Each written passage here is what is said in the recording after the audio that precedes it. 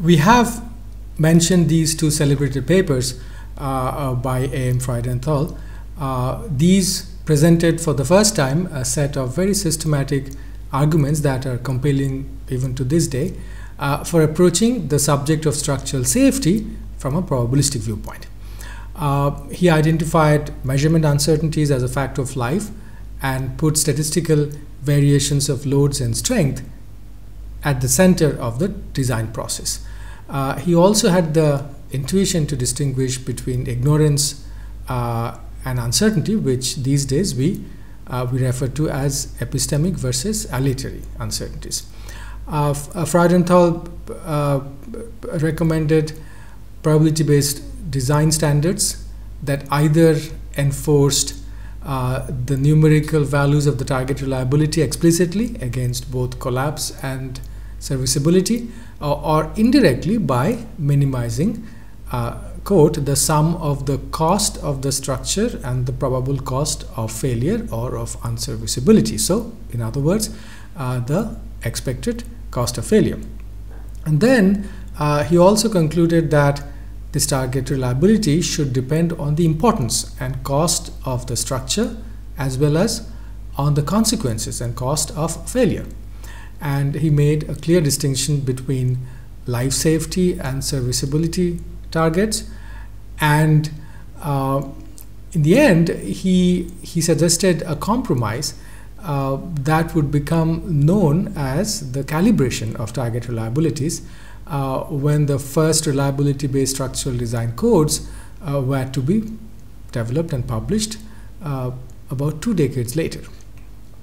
So reliability itself was a nascent discipline at that time. The imperative of cheap mass production in the post-Second War economy was about to initiate an explosive growth of the subject, and but unlike the mass-produced consumer items whose failure data were plentiful and cheaply available, the structural engineers faced a more daunting task in that it was not easy to replicate within labs inexpensive identical products failing under accelerated test conditions. Building collapse, as we have said many times, was thankfully rare, so that a frequentist interpretation of probability of structural failure was not practical, and the mechanics of structures near collapse were complicated and challenging to model.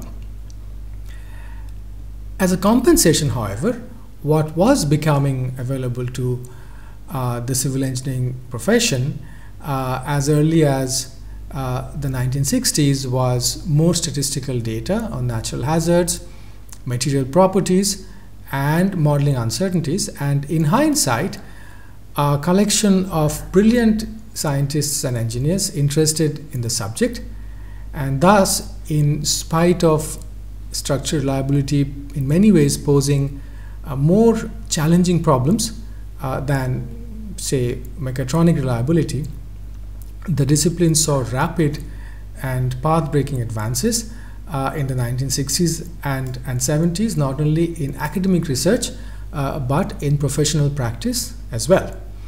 And these far-reaching and lasting outcome was a new generation of reliability-based structural design load combinations and design codes that were made possible by the pioneering contribution led by eminent personalities such as George Winter, T.V. Galambos, and young researchers like Cornell, Moses, Rosenbluth, Esteva, Ravindra, Ellingwood, MacGregor, Lind, and many others. The ISO 2394 General Principles on Reliability for Structures came into existence in 1973, and it underwent 3 subsequent revisions, the most recent being 2015. One of the earliest reliability-based structural design codes in the world was the Canadian standard S 16.1 of 1974 for limit state design of steel structures. And at the end of 1975, the Ontario Ministry of Transportation and Communications decided to develop a probability-based code for limit design of Ontario's highway bridges. And the first edition of OHBDC, the Ontario Highway Bridge Design Code, was released in 1978, and its subsequent revision, OHBDC 91, was replaced by the national standard CSA S6-00 in 2000. In the United States, the traditional ASD, the allowable stress design method, gave way to the reliability-based AISC load and resistance factor design, LRFD, specifications, first published in 1986. Most recent revision is 2016. And these were based on the load factors and load combinations given in ANSI standard A58.1, which came out in 1982. And the name of the standard was changed to ASCE 7 in 1988, and which underwent 6 more revisions, the most recent one in 2016. For the design of concrete structures, ACI 318's journey to become reliability based took longer.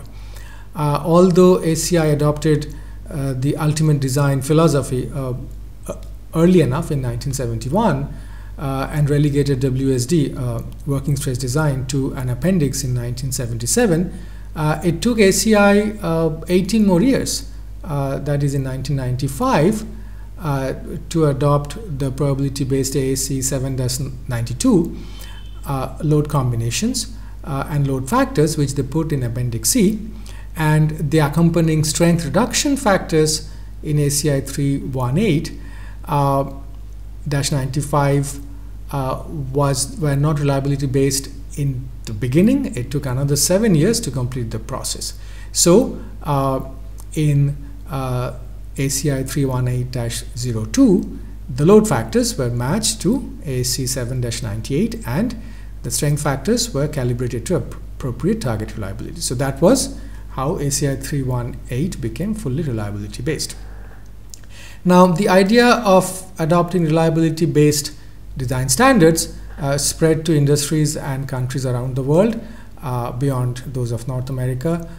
In 1988, the Transportation Research Board in DC commissioned NCHRP Project 12-33, which resulted in the publication of AASHTO LRFD Highway Bridge Design specifications in 1994. The ship and offshore industry was also quick to adopt reliability-based structural design standards. Det Norske Veritas, the Norwegian Classification Society, published its classification notes 30.6 on reliability of marine structures in 1992. API brought out the draft LRFD standard in 1989 for the design of fixed offshore platforms, and then adopted the final version in 1993.